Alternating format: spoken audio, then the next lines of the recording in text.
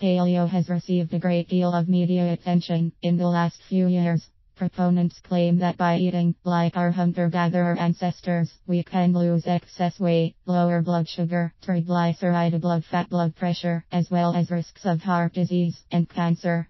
With more than 2/3 of Americans being either obese or overweight, and growing rates of chronic diseases such as type 2 diabetes, cardiovascular disease, and cancer, can eating paleo be the panacea for our health problems? The following explains how paleo came about, what it entails, and whether the paleo way of eating is right for your body. What changed from paleo to now? The paleo diet is based on the idea of eating only foods that our bodies were designed for over the last 2.6 million years of evolution. During the Paleolithic period, our early ancestors started using primitive tools made of stone, bone, and wood, and fire. They led a hunter-gatherer lifestyle and ate varying proportions of wild animals, fish, shellfish, nuts, seeds, fruits, and vegetables, depending on season and availability. Such foods were nutrient-dense, toxin-free whole foods.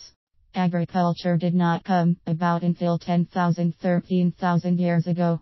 Humans began eating domesticated animals, cereal grains, beans, potato, and drinking wine. Then dramatic changes came about in the last 50 to 100 years. Advances in technology have made many new forms of food available for human consumption. We are eating substantially more commercially packaged and prepared foods laden with chemicals, preservatives, and additives. Nutritionally speaking, these foods are a far cry from the unprocessed, natural whole foods that humans used to eat. What's worse, we spray herbicides and pesticides, which are toxic chemicals, on our crops, feed our animals, and seafood antibiotics, and growth hormones, and genetically manipulated the plants that we eat. Well, it is true that we are living longer now, but is our quality of health much better than the Paleolithic humans? These days, we are inflicted by a myriad of chronic and debilitating diseases, such as obesity, diabetes, heart disease, cancer, and autoimmune diseases. All these inflammatory diseases have only become common in the last 50 to 100 years. There is little doubt that our modern-day food choices have a major role to play in the development of such diseases. So the next question is, can we remedy our current health problems by going back to hunter-gatherer diet? But before going into that, let's first look at what a paleo diet calls for. Paleo practices. The Paleolithic diet was first popularized by Lauren Cordain in his best-selling 2002 book named The Paleo Diet. Since then, there have been many other paleo-based diet books, which are usually variations of Cordain's original book. These authors argue that human genome has not changed that much from the Paleolithic times millions of years ago. Hence, modern humans have been unable to properly metabolize the relatively new types of foods, resulting in modern-day health problems. As a result, in order to enjoy a longer, healthier, and more active life, the authors suggest following a diet that is as nutritionally close to that of our Paleolithic ancestors as possible. What to eat? More protein from meat and seafood. Most take on a whole animal approach, including organs, bone marrow, and cartilage. Animal products, such as eggs. Moderate to higher fat intake, like butter, coconut oil, olive oil, avocado, nuts, and seeds. Fewer carbohydrates, with the main source coming from non-starchy vegetables and fruits. Sweet potato, yam, plantain, and taro root are allowed. Raw honey and maple syrup. What to avoid? Dairy, all grains, potatoes allowed by some versions of paleo, legumes like beans and peanuts, trans fats and processed oils such as from canola, soybean, and corn, refined sugar, processed foods, salt, coffee, alcohol. The pros of the paleo diet. The foods emphasized in the paleo diet are indeed loaded with nutrients our bodies need.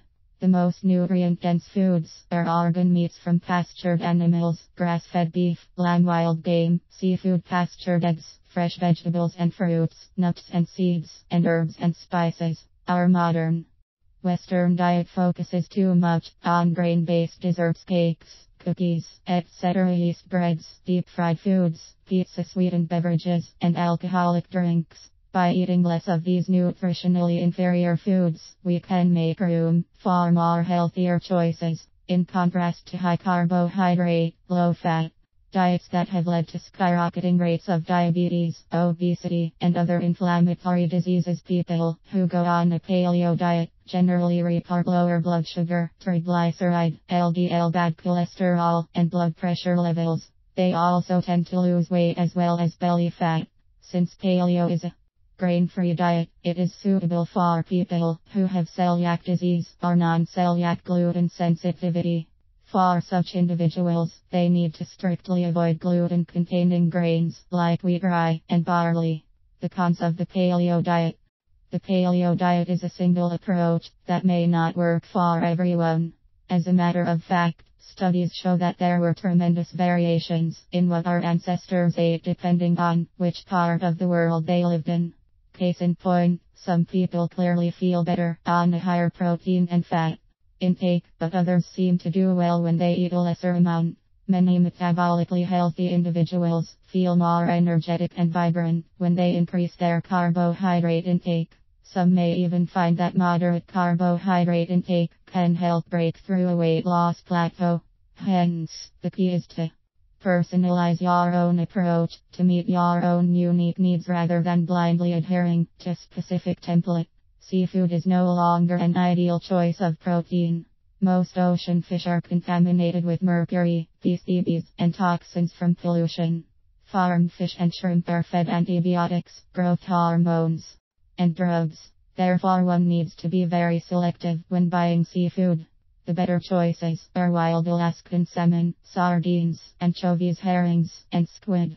Full-fat dairy from grass-fed animals can be a very healthy food if it is well tolerated by your body. For people with digestive problems, autoimmune conditions, and leaky gut, it is probably not a good idea. However, for those who have intact intestinal barrier and who are otherwise healthy, there is no need to eliminate dairy. For example, kefir yogurt and raw cheese are full of healthy microbes that are extremely beneficial to your intestinal health. Grains and legumes are nutritious as long as they are properly prepared to remove anti-nutrients like lectins and phytic acid, and your body can tolerate them. If you are gluten sensitive, you should always avoid wheat, rye, and barley. If you are diabetic or suffering from metabolic syndrome, you should be on a lower carbohydrate diet anyway. Otherwise, most anti-nutrients in grains and legumes can be substantially reduced by properly soaking, sprouting, or fermenting them. For example, the slowly fermented sourdough bread is much healthier and more nutritious than the common bread made from white flour and commercial yeast. Sugar is not toxic, nor is it a replacement for real food. Small amounts of it can fit into a whole food and nutrient-dense diet, as long as you do not have blood sugar issues, and that it is used for what it is supposed to be, an occasional treat. It is true that natural sweeteners, like raw honey and maple syrup, are more nutritious than refined sugars. However, those who are eating paleo should make sure that they do not consume these allowed foods excessively. Is paleo the right diet for you? Paleo-style eating has a lot of good qualities. It emphasizes whole natural foods, protein from grass-fed animals, vegetables, fruits, and healthy fats. It is, without doubt, far superior than the standard American diet. Yet the paleo diet has some flaws too. Not everyone needs to exclude dairy, grains, and legumes, as they can be healthy foods if your body does not have a sensitivity towards them. The biggest problem with paleo is that it is a one-size-fits-all approach that will not work for everyone. As discussed earlier, some people need more protein and fat, while others require more carbohydrates to function optimally. Moreover, most people will not be able to follow a strict diet for a long period of time. Once they go off, they go back to their old habits and routine. Therefore, instead of being fixated on following a strict hunter-gatherer diet template, think about making small changes in your modern lifestyle that support your genetic needs. Eat more freshly cooked foods, prepared with organic, toxin-free, chemical-free ingredients. Think about variety, balance, and moderation. Know that the fewer kinds of foods consumed, the greater the chance of nutrient deficiencies. Buy less commercially packaged or prepared foods that you might normally eat. Reduce your sugar intake, be it natural or refined. Drink less alcohol. Don't sit so much. Get moving, go outside for a walk. Aim to have 30 minutes of activity every day. Go to bed earlier and get a good night's sleep.